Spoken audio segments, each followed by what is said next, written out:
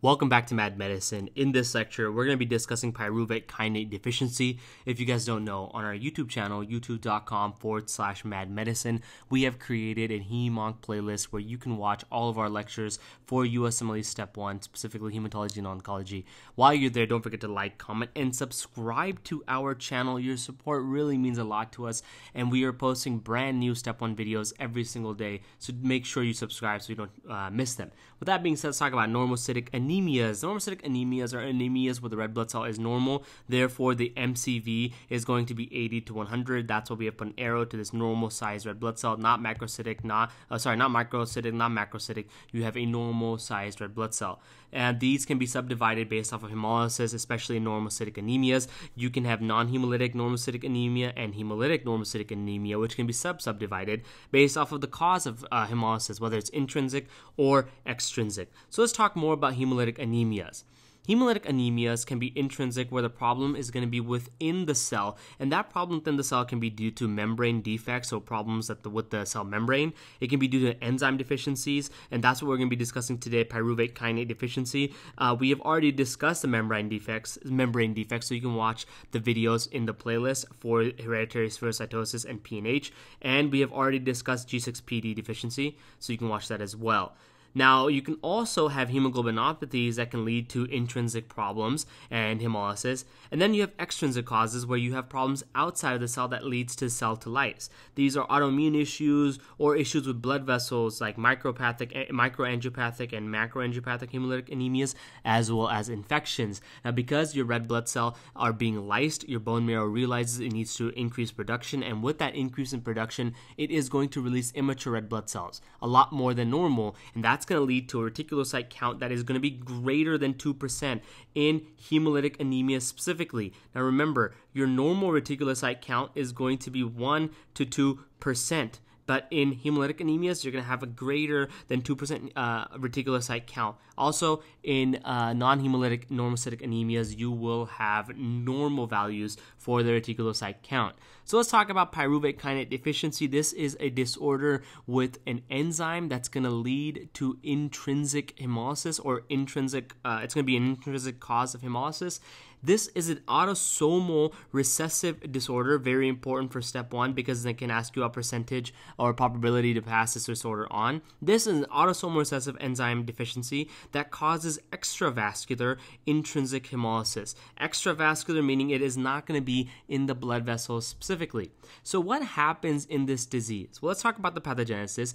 In this case, you have a defective pyruvate kinase enzyme. This enzyme is very important because it allows for a very important irreversible step in glycolysis, the conversion of PEP into pyruvate. And that's important because it is needed for the production of ATP. Now, when you do not have proper functioning pyruvate kinase, or you have a deficiency in pyruvate kinase, you are not going to be able to produce adequate amounts of ATP. So let's write that down. A decrease in ATP is very important. Now, when it comes to your red blood cells, what happens with a decrease in ATP is that the red blood cell is going to become very rigid.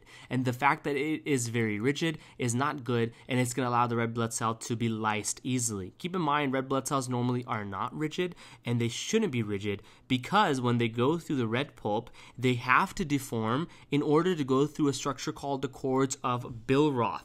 Okay, this rigidity is not good for the red pulp. I'm going to write this down for you guys so you guys remember this. We've already discussed this in our hemolysis basics video, so you can check it out. But the red pulp has these things called I think it's spelled like this, or cords of Billroth.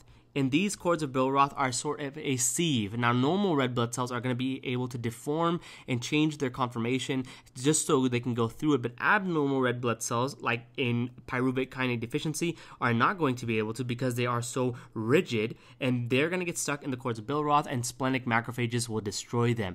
That's why you see extravascular hemolysis due to an intrinsic cause. Now, you are also going to see high levels of 2,3-BPG, and that leads to decreased hemoglobin affinity for oxygen. Now, overall, this is a very rare disorder. You're not going to see this often in the clinical setting, but you need to know it for step 1. It is a very important cause of hemolytic normocytic anemia, especially when it comes to testing for step 1. Now, the symptoms are very important. When it comes to newborns, you're going to see hemolytic anemia, and the severity is going to range from mild hemolysis to life-threatening hemolysis. You will also see pigmented gallstones because of the hemolysis that is occurring. Now, in the physical exam, in a newborn patient, you might see jaundice and hepatosplenomegaly because of the extravascular hemolysis. Remember, we said that the hemolysis is going to occur in the spleen and the liver, and because this is extravascular, not in the red blood, in the blood vessels, it's going to happen in the spleen or the liver, and it lead to hepatosplenomegaly. When it comes to the labs and diagnosing these patients, you're going to see an increase in serum 2,3-BPG. You're going to see all the same things for extravascular hemolysis, but we're going to talk about some very important things. Number 1, in pyruvate kinase deficiency, most likely you will see a corrected reticulocyte count that is greater than or equal to 3%. What does that mean? Well, in anemias, specifically hemolytic anemias, you need to correct the reticulocyte count in order to see if the bone marrow is responding adequately to the decrease in red blood cells. If you have a reticulocyte count, let's write this, if you have a corrected reticulocyte count that is less than 2%, your bone marrow is having an inadequate response.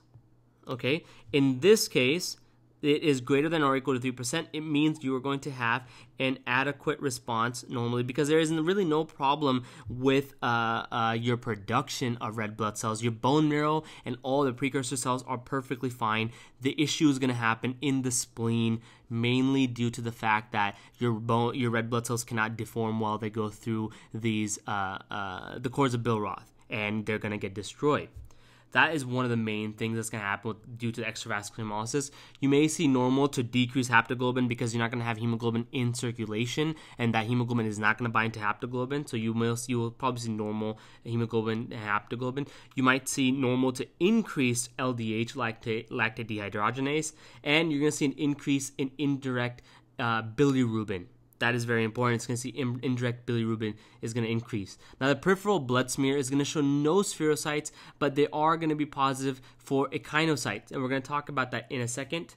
But what you need to know is that echinocytes are mainly associated with pyruvate kinase deficiency disease. Okay, that is very, very important.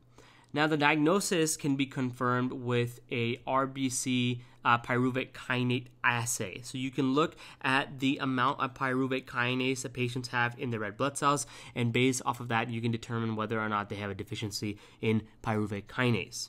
Now, these are echinocytes, like we said earlier. They are going to be found in your peripheral blood smear, and they're also known as Burr cells. These right here are echinocytes. Some things to remember, they look very similar to acanthocytes, which are spur cells, like the spur. They look like spurs on a cowboy boot.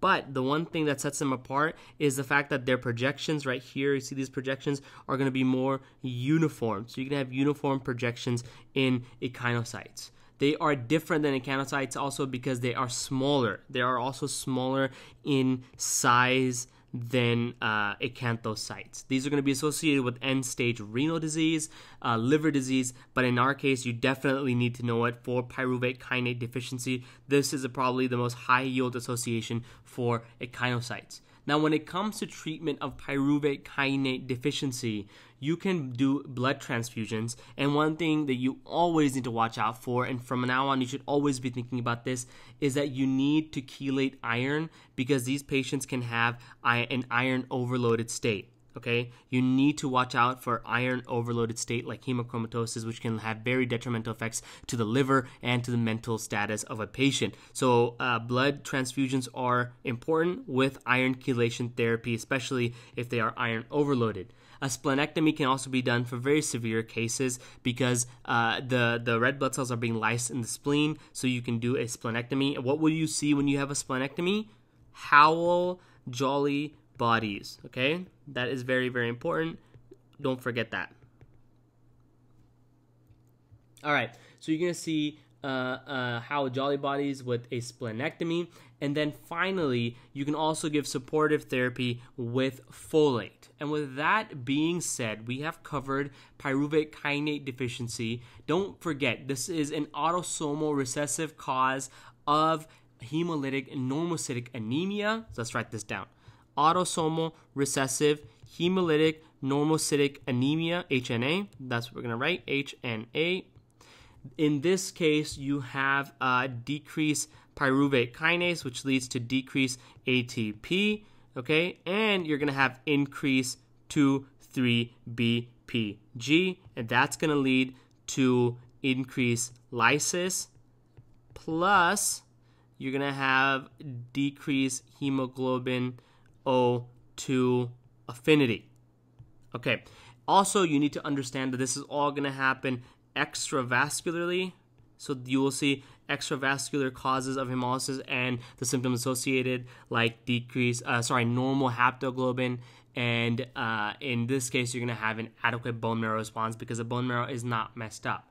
When you're treating these patients, you can give blood transfusion and a splenectomy in very severe cases. And with that being said, thank you so much for watching our video on pyruvate kinase deficiency. Don't forget to like, comment, and subscribe to our channel. You can follow us on social media, on Twitter and on Instagram at mad.medicine, and Twitter at itsmadmedicine. And you can listen to these lectures as podcasts for free. Just search Mad Medicine and we will pop up.